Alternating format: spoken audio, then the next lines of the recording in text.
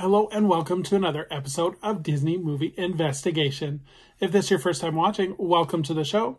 In each episode, we take a look at a movie that is featured on Disney+. On this episode, we're taking a look at a 90s favorite as we take a look at the original The Mighty Ducks. And stay tuned for our bonus story as we take a look at the creation of the Mighty Ducks NHL hockey team.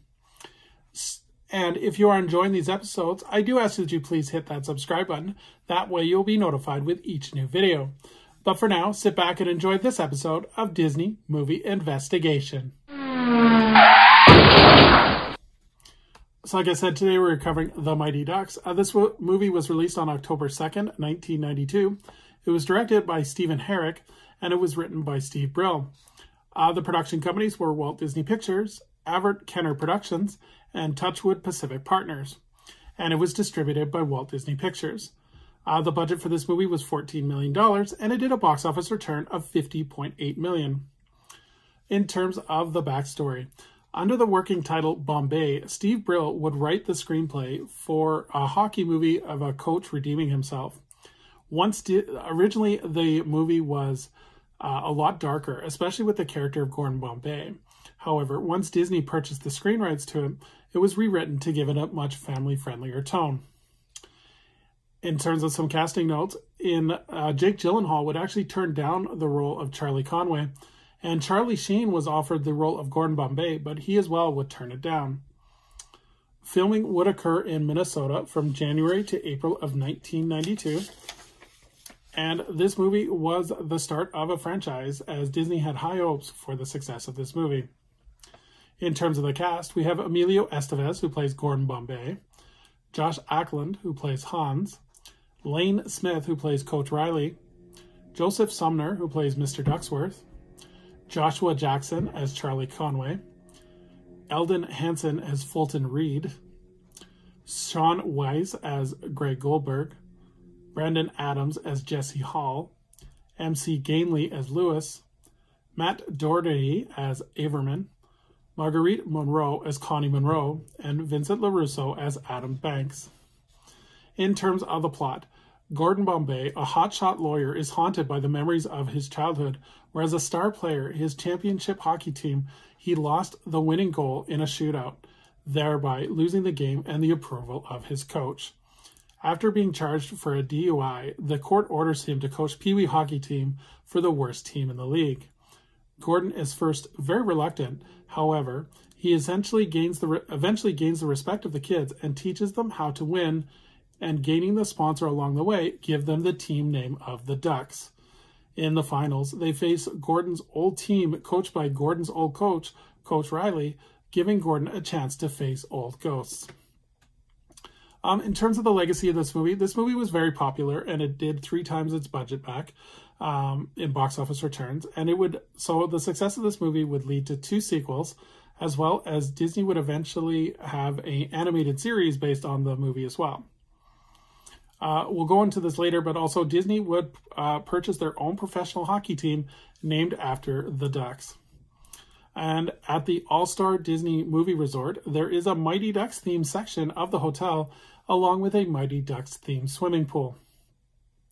So, would I recommend this movie? I think this is one of those movies I enjoy every time I watch it. I really never get tired of it. It's a really good family comedy with some drama behind it. I really like how the story is split between the inner conflict of Gordon Bombay and the success of the Mighty Ducks as a hockey team, along with the kids also gelling together as a team. My only negative of the movie is that some of the sillier moments of the hockey scenes, one example is the figure skating goal. You really have to suspend your disbelief in terms of hockey, but overall, that was such a minor thing. But overall, I definitely enjoy this movie, and I recommend it to everyone because it's definitely one of my favorites, especially of the 90s. So as we move on to our bonus story, we're going to take a look at the history of the NHL Mighty Ducks. So the Mighty Ducks was an NHL hockey team and Disney's first realm into the world of professional sports. The Mighty Ducks was an expansion team in the NHL, and they were ready for league play for the 93-94 season.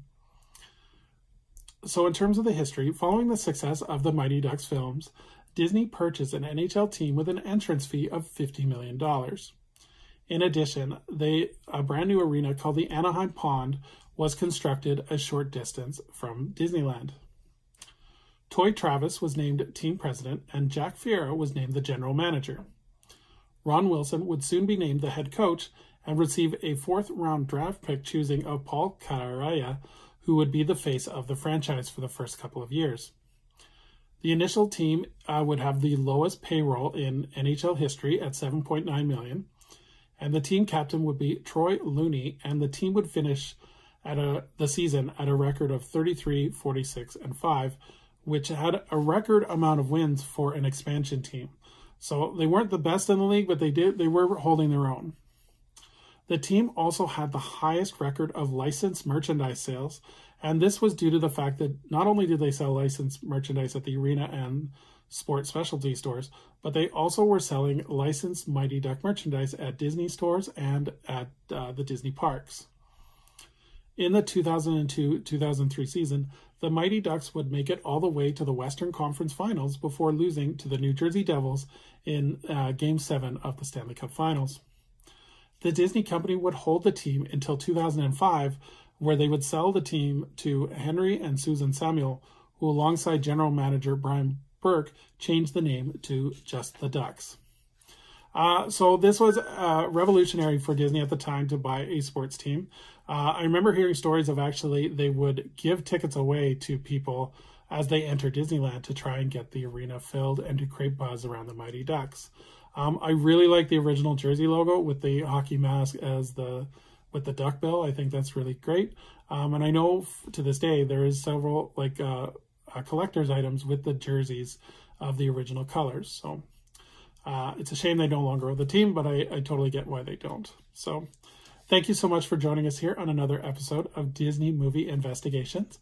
I would love for anyone to leave a comment below on what they think of the original Mighty Ducks, as well as if you have any memories of going to or around the franchise of the Mighty Ducks NHL team. I would love to share your story.